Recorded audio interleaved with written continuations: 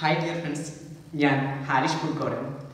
ഇന്ന് ഞാൻ സംസാരിക്കാൻ പോകുന്ന വിഷയം ഏതൊരു വിഷയത്തിലും ഗ്രാജുവേഷൻ കംപ്ലീറ്റ് ചെയ്ത ഡിഗ്രി കഴിഞ്ഞ ഒരു കാൻഡിഡേറ്റ് MBA ടൂറിസം ചെയ്യാൻ ഇന്ത്യയിൽ ഏറ്റവും ചെലവ് കുറഞ്ഞ ഒരു സെൻട്രൽ യൂണിവേഴ്സിറ്റി ഉണ്ട്. ആ സെൻട്രൽ യൂണിവേഴ്സിറ്റിയുടെ MBA ടൂറിസത്തിന് ഒരുപാട് വാല്യൂ ഉണ്ട്. അതിന് ഒരുപാട് കാരണങ്ങളൊക്കെ ഉണ്ട്.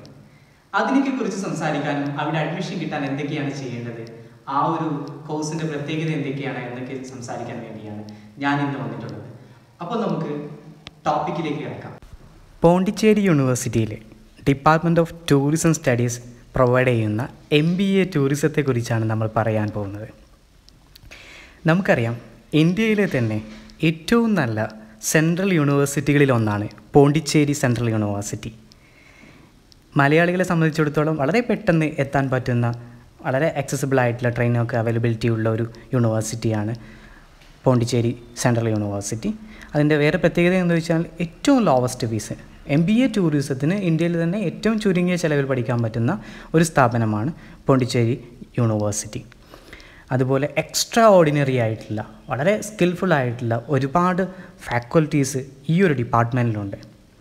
അതിൻ്റെ ക്യാമ്പസൊക്കെ പറയുകയാണെങ്കിൽ ഇൻ്റർനാഷണൽ നിലവാരമുള്ള ക്യാമ്പസാണ് പോണ്ടിച്ചേരി യൂണിവേഴ്സിറ്റിക്കുള്ളത്.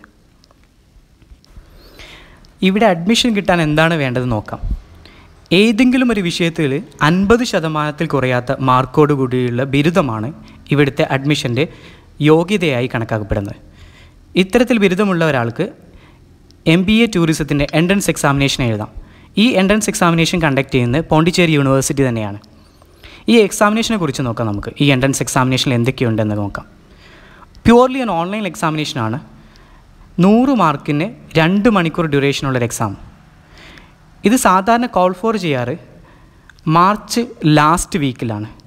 മെയ് ഫസ്റ്റ് വീക്ക് വരെ അപ്ലൈ ചെയ്യാനുള്ള സമയം ഉണ്ടാവാറുണ്ട്.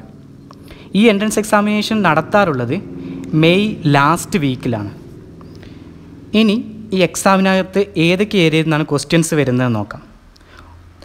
1 English comprehension, 2 numerical ability, 3 test of reasoning, 4 general awareness.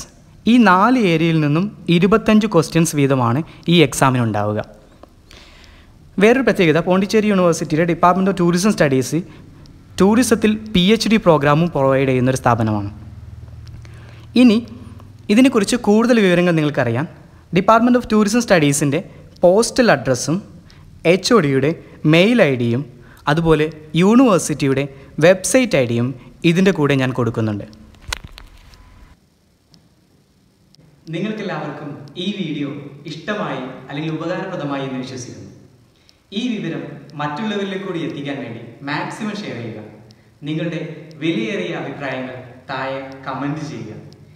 ഈ ഒരു യൂണിവേഴ്സിറ്റിയുടെ ലിങ്കും അഡ്മിഷൻ ലിങ്കും വെബ്സൈറ്റ് ലിങ്കും ഒക്കെ ഞാൻ ഇതിൻ്റെ ഡിസ്ക്രിപ്ഷനിൽ കൊടുക്കുന്നുണ്ട്. അപ്പോൾ എഡ്യൂക്കേഷനുമായി റിലേറ്റ് ചെയ്തില്ല ഇതുപോലുള്ള കൂടുതൽ വീഡിയോസ് കാണാൻ വേണ്ടി നമ്മുടെ ചാനൽ സബ്സ്ക്രൈബ് ചെയ്യുക. എല്ലാവർക്കും നല്ലൊരു ദിവസം ആശംസിച്ചുകൊണ്ട് ഇന്നത്തേക്ക് ഇവിടെ വാങ്ങുന്നു. ഞാൻ ഹാരിഷ് പൂക്കോടൻ.